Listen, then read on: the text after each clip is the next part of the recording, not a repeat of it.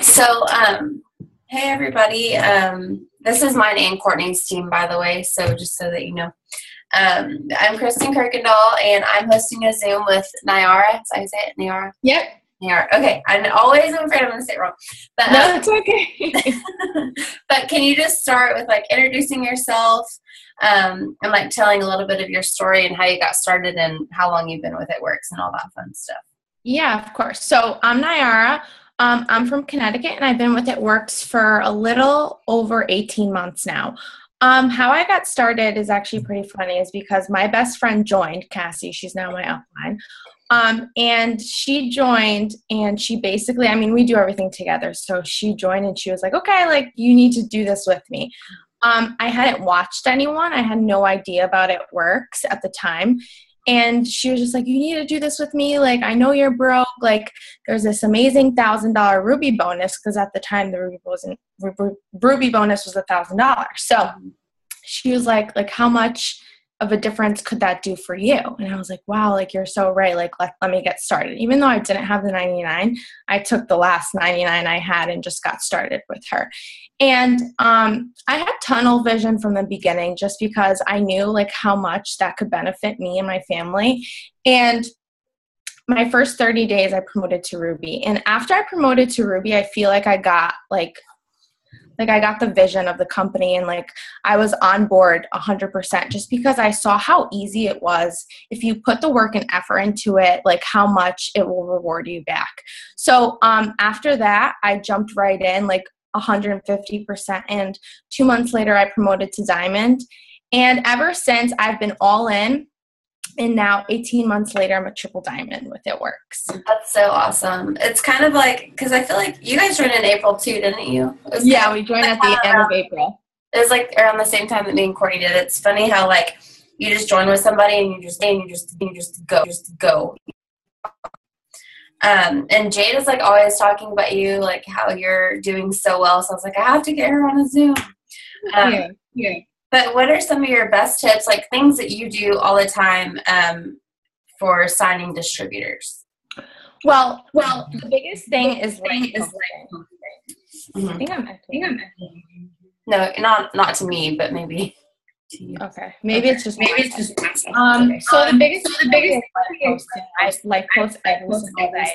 I talked about being in college, being in college, and I talked about how I was living before It Works.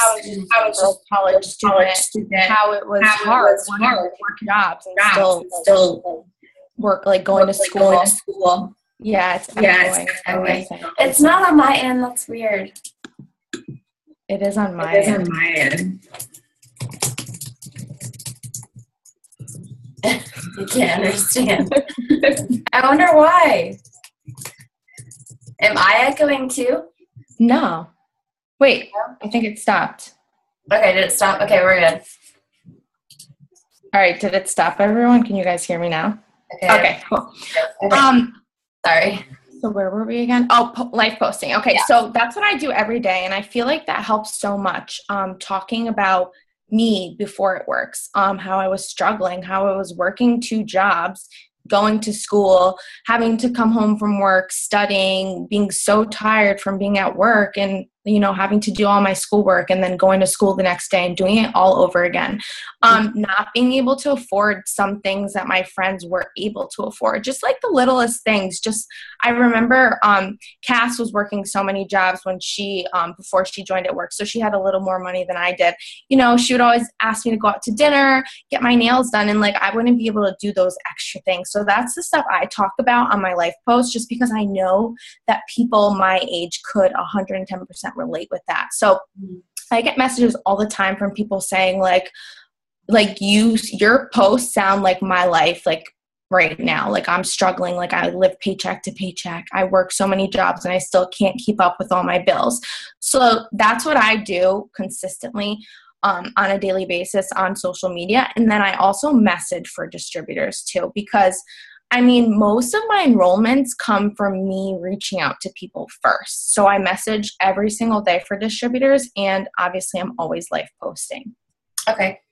So basically just telling, like what It Works is doing for you every single day. Yep, I'm talking about my before journey, like before I joined, like what it's doing for me now, and I talk about my dreams. And when I do that, people just get inspired by that and they can relate to my story.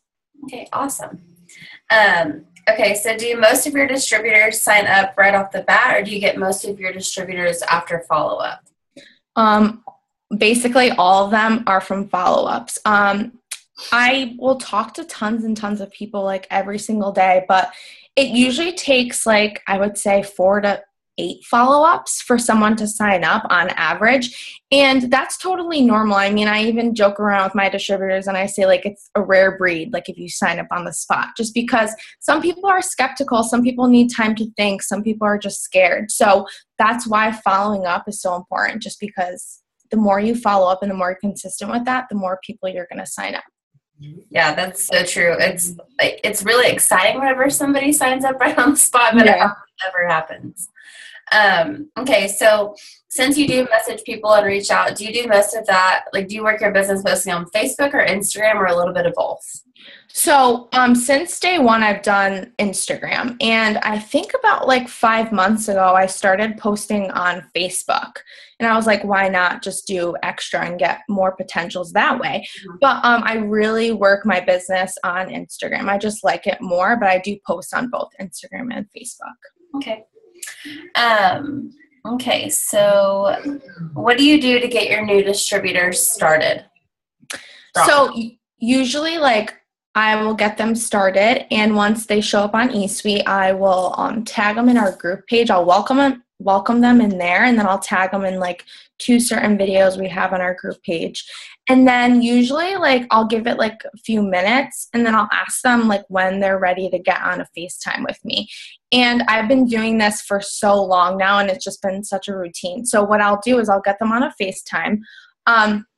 I'll walk them through eSuite really quick just so they can fill out their tax info. I'll explain just a little bit of what eSuite is about. I'll take them to their website and explain like how it works, how you're going to be walking someone through the website, and just retail and loyal customer pricing. And then what I'll explain to them is how to work their business on social media. I'll ask them if they're going to be doing Instagram or Facebook. And most of them say Instagram, and I'll teach them like how I work my business, that I follow consistently, I post consistently, and I message. Okay.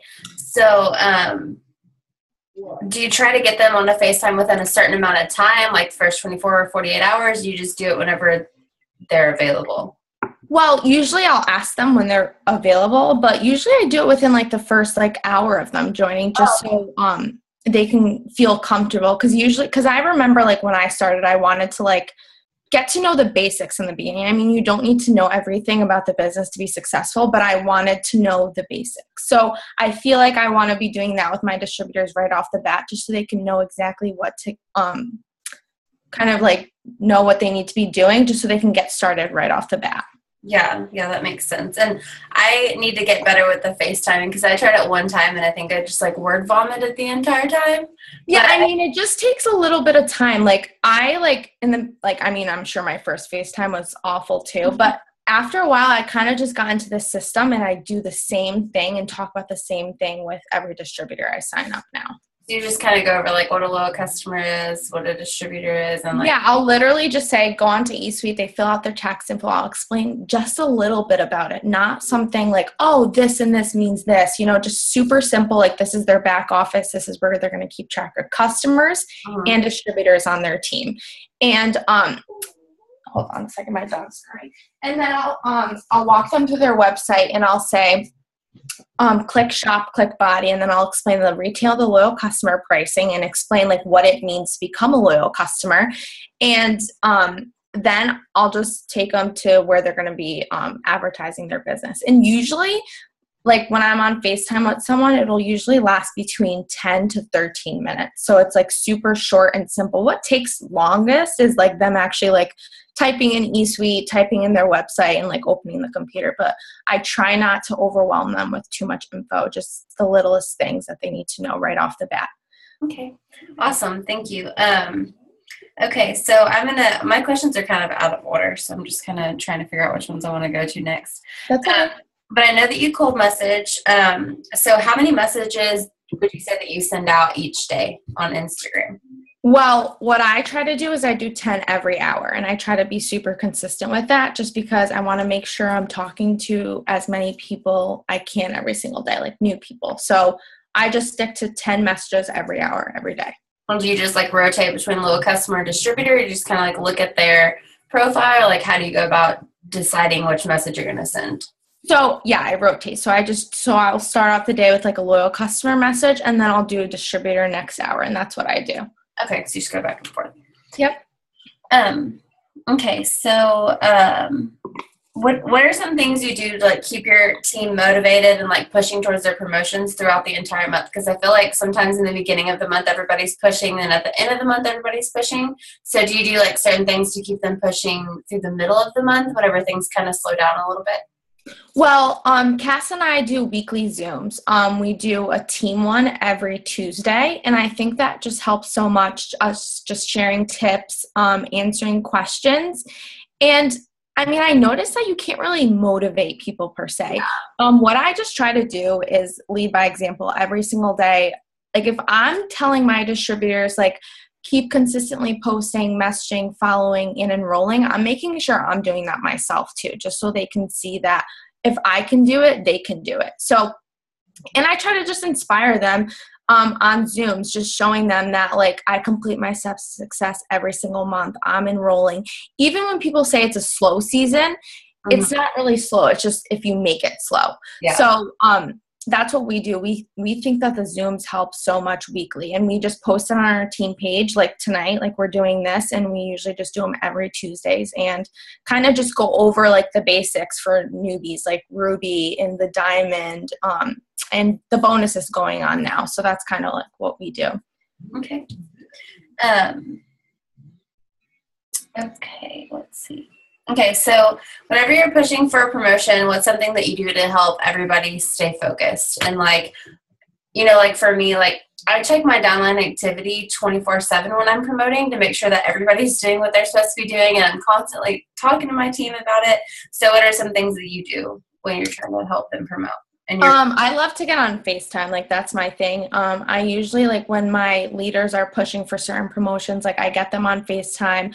We go over charts. Like I give them advice of like what's working for me, like what scripts are working for me. And I just help them with their charts and any questions that they have with anything like that. So, and yeah, I'm always checking my downline activity too and making sure everything is going good and they're doing everything they're supposed to be doing. So I always work so closely, like with kind of like my top 10 or top 5 leaders that are pushing for promotions, and just give them the best advice that's worked out for me. Okay. Okay, so let's see. When you're posting, do you follow like a 3-3 rule? Or I know like when I had Cassie, she said she kind of just posts like 3 to 5 times a day, and then she does most of her messaging. So are you kind of the same way, or how do you do your posting? Yeah, we do things like very, very similar.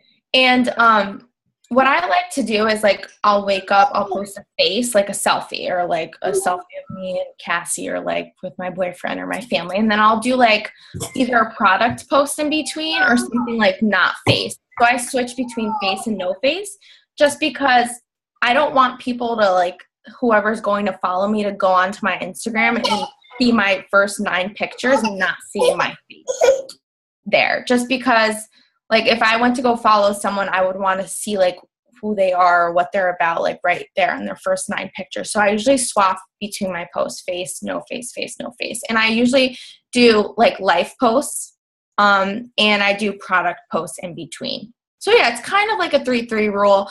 I don't do before and after so much like I did in the beginning, but I will post them, and maybe like 24 to 48 hours later, I'll take them down. Okay. Okay, she stole my phone, but I think that my other question was, can I see this for just a second? Oh, yeah. Whenever you first started, like, what are some things that you did to make sure that you got your first 4 loyal customers in your first 30 days? So actually, I got my first 4 my first day. So I came home. I went to Cassie's to sign up, and I came home, and I was like to my mom, my dad, my sister, and my boyfriend, I was like, you guys just need to buy from me. And I was so excited about the products. And I knew my mom was so interested in growing out her hair, so I showed her the hair, skin, and nails, and we talked about it, and I showed her before and afters that I had seen. And that's how I went about getting my first my warm market. So I always tell my distributors to do the same, is talk to their friends and family. And then I started messaging on social media right away and posting right away to get my other loyal customers too. So as soon as you sign a distributor, do you encourage them to start messaging? Yes. So I tell them obviously to talk to as many friends and family members that they could. And then I have them cold message on Instagram because it's worked for me since I started doing it. So I know it'll be working for them well since day one. And it does. Even though they just got started, if they're consistently posting and messaging, people are going to be watching and they're going to be interested. And it's been working out good for them with the cold message. So I help all my new distributors do that. I feel too, whenever you message people, even if they don't respond, they start liking all of my pictures and watching you closer. Yeah, exactly. A lot of, actually a distributor, I was on a Zoom last night and she even said that. She said that once she got started, before she even posted, she started messaging. And then a few days later, she was posting so consistently, a potential message her and she was saying I'm watching your post, tell me more about the products or the business, So yeah, they definitely start watching after that. You plant that seed and then they're paying attention to your page and it's I always notice, I'm hey, I think I messaged her the other day and she didn't even respond, but if she's looking at my stuff, then it still worked. Yep, exactly. Okay, my last question is just share an aha moment that you've had since you've been in the business. I have so many, but I was actually thinking about this before when you had messaged me the questions, but one of my aha moments is definitely conference. Last year was my first conference and everyone was saying you have to go, it's going to forever change your business. And I mean, not that I didn't believe it. I was I wonder what is going to forever change my business there. What's going to be happening? I watched so many videos, but actually being there and being surrounded by like-minded people who do what we do and hearing everyone's story, and everyone goes through struggles, their lives aren't perfect, and just be able to be there and actually experience everything that everyone was saying through videos was so amazing. So for anyone thinking about going to conference, definitely buy your ticket just because it's so worth it. And after that, it did forever change my business. After that, I promoted to Diamond 3 months into the business. And then 8 months later, I promoted to Double. And then a month later, I promoted to Triple. So it did forever change my business. Yeah. And it's the energy, it's insane. You can't even explain what it's like, but, I'm so happy that you got on with us. Thank you so much. Thank you for having me. You're welcome. Does anybody have any questions really quick before we get off of here about what we talked about? And Courtney, I don't know if you heard Ella, but she was saying your name. I don't even know because she can't even see you, but she was saying Courtney. She can read now, didn't you know? Yeah. She can you read? Do you hear Courtney? Can you say hi? Ella, I love you. I love you. Can you tell her you love her? No. Hug. Oh, hug. No, say Ryan says hi. Go and hug. What else?